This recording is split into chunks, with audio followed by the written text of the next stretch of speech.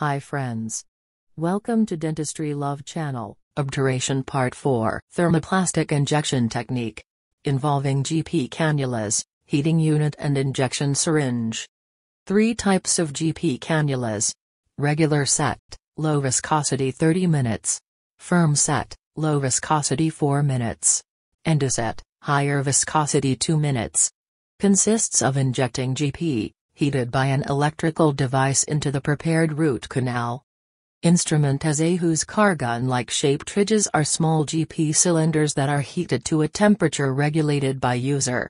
Exerting pressure on the trigger activates piston that presses GP towards tip of the instrument.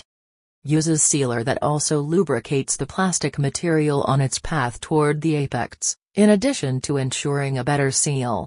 It includes Obtura 3, Obtura 2, Ultrafile 3D, Hotshot, Elements, Calamus. Obtura 2. Obtura 2 is a popular warm gut aperture technique that uses a gun to warm and inject the gut aperture filling into the root canal. Heated up to 160 degrees.